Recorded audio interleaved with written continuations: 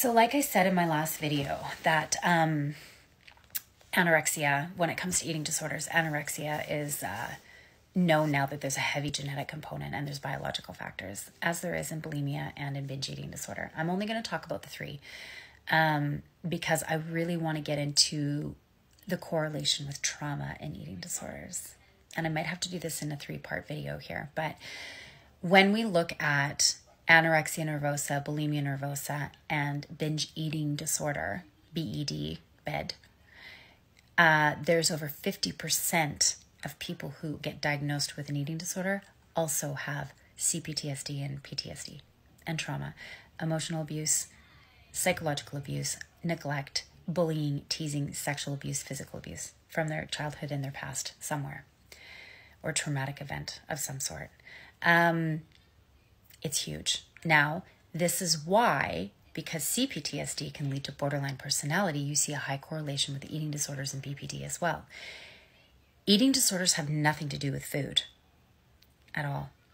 They're maladaptive coping strategies to deal with trauma and an unsafe environment and CPTSD, complex trauma. So they find coping strategies that are not neurotypical. It really has nothing to do with food. Trust me, every single person who has an eating disorder loves food just like the average person. It has nothing to do with not liking food. It goes way beyond that. And there's anxiety and depression that are linked, right? As well. So these are also co-occurring with people who have eating disorders.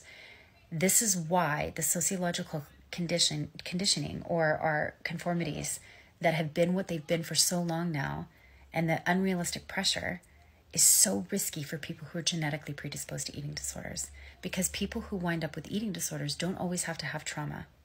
It's like a person with borderline. They don't have to have trauma. There's genetic components here. But when we've got society putting all this unrealistic, stupid pressure on people, this is a driving force, and one of them. Now, I'm going to have to do this in another video, but let's just start with anorexia and think about the anorexic. They're controlling their environment by not eating. I know it sounds messed up, but their environment is so chaotic and they've come from so much trauma and chaos that they've learned something that they can control that nobody else can. It's also a form of self-punishment. And this will fall in line with somebody who has borderline personality because it's a form of self-harm. When they're feeling shame and emotional dysregulation, they will find ways to cope by not eating or starving themselves in order to feel better.